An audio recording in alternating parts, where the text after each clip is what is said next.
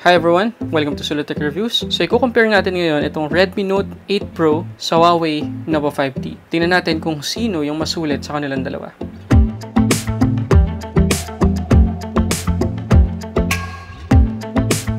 Okay, before tayo mag-start guys, pag-usapan muna natin saglit yung bullying. Ang bullying ay isang paraan upang takutin, pagbantaan o saktan pa nga ang isang tao. At ang mga kabataan ang lalo nang apektado sa bullying. At nakakalungkot na sa loob pa mismo ng eskwelahan, madalas mangyari ang bullying. At dahil high-tech na ngayon, high-tech na rin ang bullying. Meron na ngayon tinatawag na cyberbullying. Ito naman ay ang pangbubuli sa pamamagitan ng pagsasend ng mga intimidating o threatening messages gamit lamang ang cellphone. At ayon sa Cyberbullying Search Center, 73% ng mga estudyante ang nagsabi na nabully sila sa school some point in their lifetime. At ako mismo, naging biktima na din ako ng pambubuli nung high school ako. Kaya masasabi ko na talagang apektado ang pag-aaral ng isang kabataan dahil sa bullying. Pero may paraan para maiwasan yan. Una, para sa mga kabataan, huwag basta-basta makikipagkaibigan kung kani-kanino, lalo na sa mga hindi mo pa kilala. Pangalawa, para naman sa mga magulang, makakatulong ang Famisafe application para maprotektahan nyo ang inyong mga anak laban sa cyberbullying. Sa tulong ng Famisafe, pwede nyong malocate kung nasa na ang inyong anak, pwede nyong mablock ang mga application sa phone niya, ma-filter ang mga pinupuntahan niyang websites, makontrol pati ang paggamit niya ng cellphone, at marami pang iba. Makakatanggap ng automatic alert sa mga magulang sa mga potential risk of cyberbullying, inappropriate adult content, harassment, at iba pa. Say no to cyberbullying with Famisafe together. Love your kids, so keep them safe. Para malaman iba pang detalye tungkol sa Famisafe, please click the description links below. Okay, so dito sa atin ngayon yung Redmi Note 8 Pro at saka yung Huawei Nova 5T. Ito yung dalawang phone sa ngayon na sobrang pinag-uusapan kung alin talaga sa kanila yung masulit. In one sentence guys, itong Huawei Nova 5T ay merong flagship na chipset. Ito namang Redmi Note 8 Pro ay merong pinakabagong MediaTek G90T na pang gaming talaga. Pero syempre, magkaibang chipset pa rin yun, so magiging magkaiba pa rin yung performance nila overall. So yun yung pag-uusapan natin ngayon. Plus, pag-uusapan din natin yung camera nilang dalawa. Sino yung merong mas magandang rear tsaka front camera. Sino sa kanila ay mas mabilis mag-charge? At totoo ba yung heating issue dito sa Redmi Note 8 Pro kapag nag-gaming? So lahat yan, aalamin natin. Doon muna tayo guys sa body ng dalawang phone na to. Redmi Note 8 Pro, front and back glass, pero protected siya ng Corning Gorilla Glass 5. Yung Huawei Nova 5T, glass din front and back, pero walang dineclare kung protected ba siya ng Corning Gorilla Glass protection.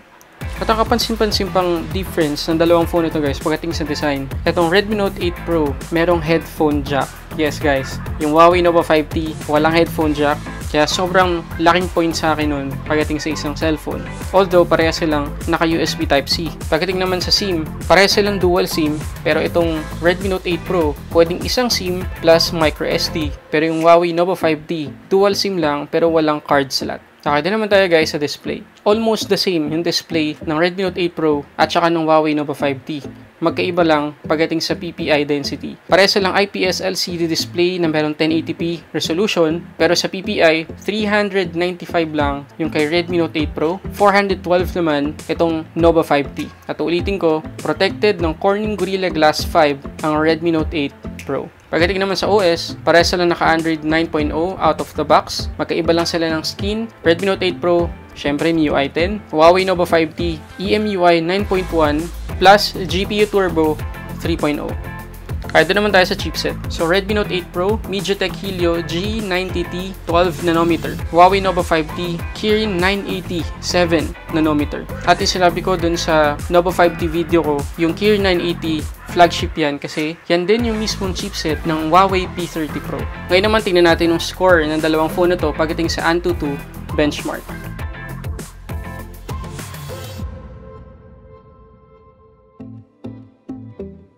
Okay, total score nila guys. Huawei Nova 5T, 201,631. Redmi Note 8 Pro, 283,587. So obviously, lamang talaga yung Redmi Note 8 Pro pagdating sa Antutu benchmark kapag hindi naka-performance mode ang Nova 5T. So subukan natin ngayon mag-Antutu benchmark dito sa Huawei Nova 5T kapag naka-performance mode siya. So i-on ko na yung performance mode.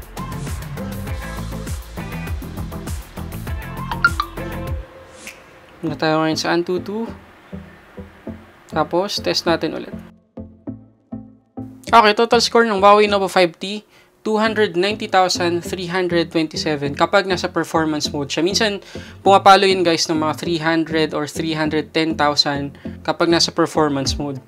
So, talagang flagship level ang Huawei Nova 5T, lalo na kapag naka-performance mode. Although, hindi naman ganun kalayo yung performance ng Redmi Note 8 Pro kung pagkabasihan natin ay yung Antutu benchmark. Okay, sunod na titingnan naman natin ngayon guys ay yung Asphalt 9 gameplay nila parehas. At kayo na humusga kung sino sa kanilang dalawa yung mas smooth yung gameplay at sino sa kanilang dalawa yung nakapag-generate ng lahat ng graphics sa game.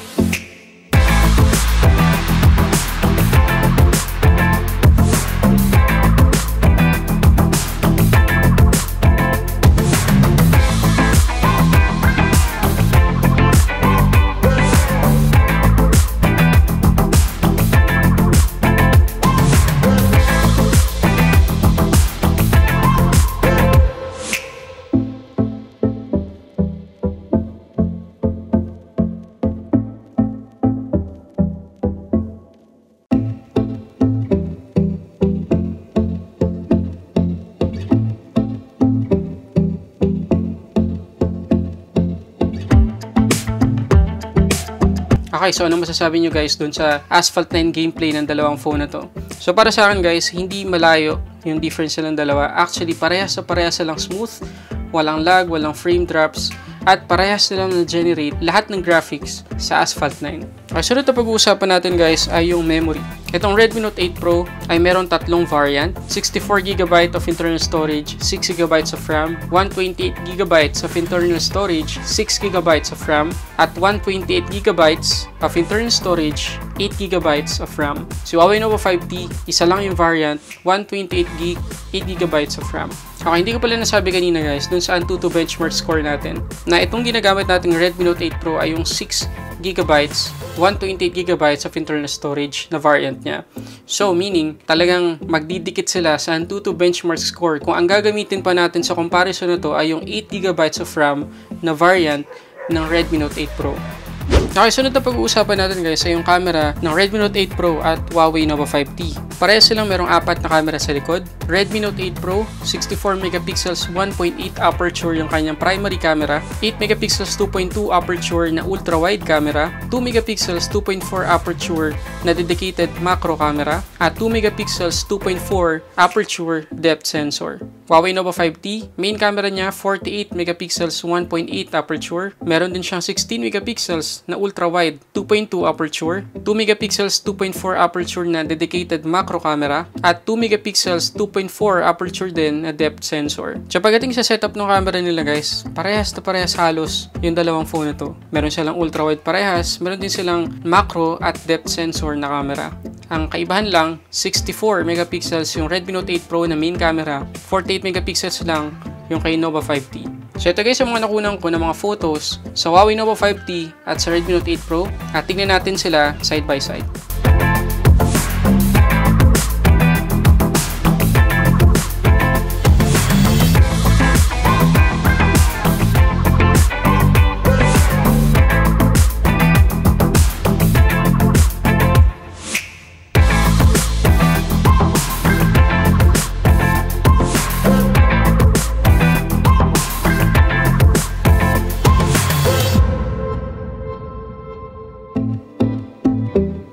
Okay guys, anong comment nyo dun sa mga photos silang dalawa? Sino yung mas better sa bawat mode na tinignan natin kanina?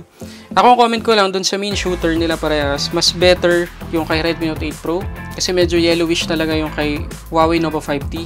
Pagkatapos guys, tingnan natin na yung main shooter nila parehas. Kung magpupunta tayo dun sa 48MP na camera ng Huawei Nova 5T, select lang natin yan, 48, yan. Tapos, mag-shoot tayo guys. Haabutin ng 3 seconds bago nyo matapos yung pag-shoot. So, kung malikot tayo habang sinushoot yun, mag-blur yung image. So, kailangan natin ng tripod or talagang steady yung kamay natin. Samantalang 64 megapixels naman ng Redmi Note 8 Pro, may delay din pero hindi ganun katagal at hindi ganun ka mitikuloso pagdating sa pag-shot. Ganun lang kabilis. Pagdating naman dun sa macro cameras nila, mas gusto ko ng kaunti yung sa Huawei Nova 5T kasi mas maliwanag tsaka mas sharp kumpara sa macro camera ng Redmi Note 8 Pro. Doon naman tayo sa selfie camera. Redmi Note 8 Pro meron 20 megapixels sa 2.0 aperture. Huawei Nova 5T 32 megapixels 2.0 aperture. So tingnan natin yung nakuha ko sa front camera silang dalawa. So makita nyo yun guys na mas sharp, mas detailed yung front camera ng Redmi Note 8 Pro kesa sa front camera ng Nova 5T. Doon naman tayo guys sa battery ng dalawang phone na to. Itong Huawei Nova 5T, meron lang 3,750 mAh na battery pero capable siya sa 22.5 watts na fast charging. Ito namang Redmi Note 8 Pro, 4,500 mAh na battery. So, almost half yung difference nila. At capable siya sa 18 watts na quick charge o fast charging. So, ang ginawa ko guys ay trinin yung dalawang phone na to hanggang mag-zero talaga sila as in empty battery. Tapos, chinarge ko sila. So, ito yung time-lapse nun.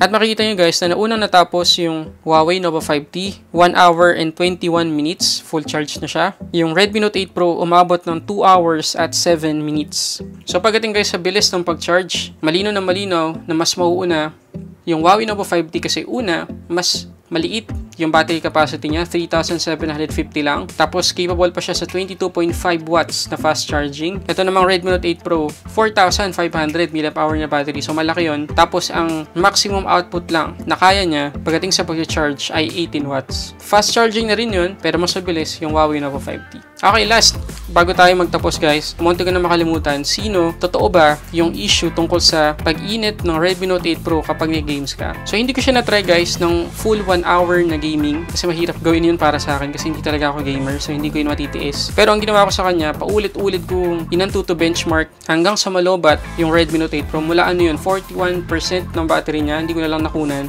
Pero mula 41% hanggang maubos talaga yung battery niya, antuto benchmark ako na antuto benchmark. Hindi siya uminit, okay? Wala akong init na na-feel sa kanya. Pero, kagaya na makikita nyo ngayon sa timelapse ko na 10 minutes na gaming lang ng Asphalt 9 dito sa Redmi Note 8 Pro, naka-feel ako ng kaunting init. At ang good news dun guys, hindi lang Redmi Note 8 Pro, pati na rin yung Huawei Nova 5T tinest ko for 10 minutes na gameplay sa Asphalt 9, meron ding init na mararamdaman sa kanya. So, yung init guys ay normal lang para sa isang phone kapag nilalaro mo siya ng tuloy-tuloy. At syempre, glass parehas yan. So, meron ka talagang mafe-feel na init sa kanilang dalawa. Pero ang good news naman, ang bilis mag-subside ng init ng dalawang phone na to. At syempre guys, kung gagamitin mo for 1 hour na tuloy-tuloy na gameplay, itong Redmi Note 8 Pro o kahit ano pang phone, tapos online pa yan, ay mag-iinit talaga. Pero yung init na naramdaman ko sa dalawang phone na to, hindi alarming. Yung normal na init lang. Okay, so anong verdict natin sa dalawang phone na to guys? Sino yung masulit sa kanilang dalawa? Okay, doon muna tayo sa price. Huawei Nova 5T, 18,990 pesos. Redmi Note 8 Pro, yung 8GB na variant niya, 16,490 pesos. So malino na malino guys, mas mura yung Redmi Note 8 Pro. Pero sino yung masulit bilhin sa kanilang dalawa? Okay, ito guys, opinion ko lang based dun sa experience ko at sa naobserbahan ko sa dalawang phone na to. Number 1, chipset. Sa chipset, obviously, mas maganda yung chipset pa rin ng Huawei Nova 5T kasi nga flagship chipset yon. Pero ako, dahil hindi naman ako talaga gamer, although pang gaming din, yung MediaTek G90T, mas pipiliin ko yung MediaTek G90T over Kirin 980. Bakit? Kasi almost same performance lang yung makukuha ko sa G90T kung ikukumpara sa Kirin 980. Nakita naman natin yan sa Antutu benchmark kanina. Number 2, micro SD card at saka 3.5mm jack. Parehas yung wala sa Huawei Nova 5T. Number 3, selfie camera. Mas maganda yung sa Redmi Note 8 Pro. Battery, mas mabagal yung Redmi Note 8 Pro pero mas matagal siyang malobat kaysa sa Huawei Nova 5T. At sa tingin ko, mas importante yon kaysa sa bilis mag-charge ng isang phone. Mas gusto ko yung matagal malobat kaysa doon sa mas mabilis mag-charge pero mabilis namang malobat. At panghuli, yung skin on top of Android. MIUI versus EMUI. Alam niyo ako guys, hindi ako fan ng EMUI. So, pipiliin ko pa rin yung MIUI. Okay, so maliwanag guys na Redmi Note 8 Pro para sa akin yung mas sulit sa dalawang phone na to. At considering na mas mura to guys, talagang sulit na sulit. Makakatipid ka ng more than 2,000 pesos kapag ito yung pinili mo kaysa sa Huawei Nova 5T. Although, hindi ko sinasabi na hindi sulit yung Huawei Nova 5T. Masulit lang to para sa akin. Pero sulit na rin yung Huawei Nova 5T kung ito yung pipiliin mo. Kung mas gusto mo ng Huawei na phone kasi doon ka nasanay, panalo yung Huawei Nova 5T. Okay, so yun guys yung comparison natin ng dalawang phone na to. Medyo mahirap gawin tong video na to guys. Kaya please, bigyan nyo naman ako ng thumbs up. Pakiclick yung thumbs up dyan sa baba. Tapos i-click mo na rin yung subscribe button kung hindi ka pa nakasubscribe, pati notification bell para updated ka sa mga bagong upload ng channel na to. So yun muna guys, maraming salamat sa panonood. Nandiyan yung link sa description sa baba ng Famisafe at saka ng dalawang phone na to kung saan natin pwedeng bilhin. Yun muna, maraming salamat para sa samot-saring unboxing and reviews. This is Sulit Tech Reviews.